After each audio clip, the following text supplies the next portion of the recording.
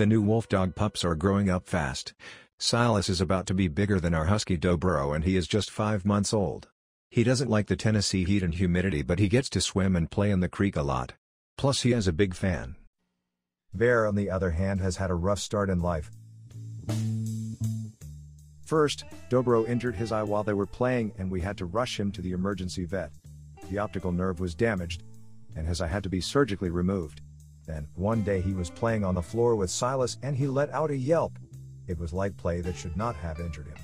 There was no swelling we could see, but he was in pain, so we took him in for x-rays. The x-ray showed that he had 2 broken femurs.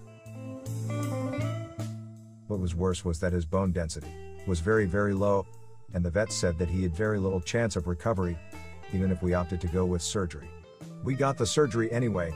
The vet also wasn't sure why his bones were so thin either, but thought it was a genetic disease known as osteogenesis imperfecta.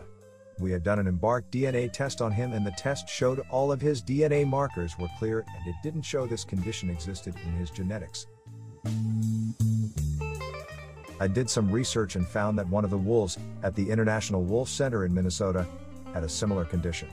They were kind enough to send their notes that had on the wolf, and it was a vitamin D deficiency. So we set up some safe areas in the house and said lots of prayers and got our friends from church to say some too.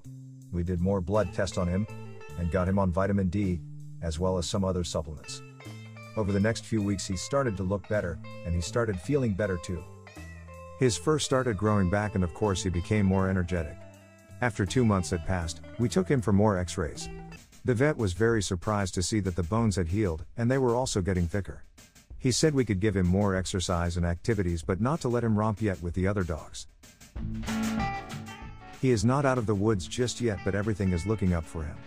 He went on a light jog with me this morning and he really loved it. It is so good to see this after the vet said his chances of a recovery looked very slim. He gets into everything in the house that he possibly can, and he must always be supervised. He likes to watch TV, especially wolf videos.